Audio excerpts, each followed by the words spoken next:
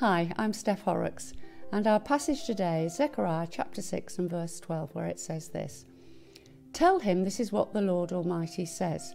Here is the man whose name is the branch, and he will branch out from this place and build the temple of the Lord."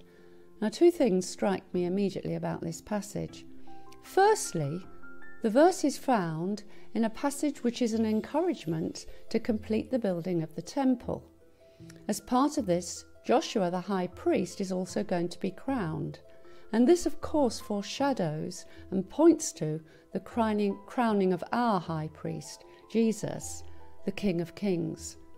Jesus is to be both priest and king. His purpose, not just to reign, but to build the temple. And of course, that's us, because we are the temple of the Lord. But secondly, and most importantly, comes this declaration: here is the man. And immediately I think about those words that Pilate, of all people, said. Jesus was standing in front of him, wearing his crown of thorns, wearing his purple robe, being mocked, and Pilate said, "Here is the man." But why the branch, you may ask? Well, believe it or not, the clue is in the capital letter.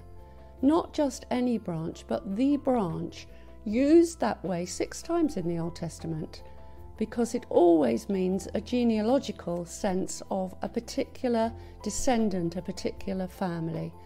Jesus is descended from the royal line of David. Again, he is the king with a capital K, the branch with a capital B. What do you need to remember today, I wonder?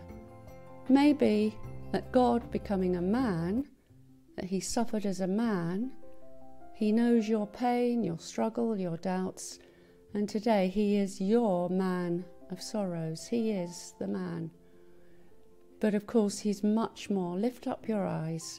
He's not just a man, but God always intended him to be so much more. And God intends too that we one day will reign with him. Wow.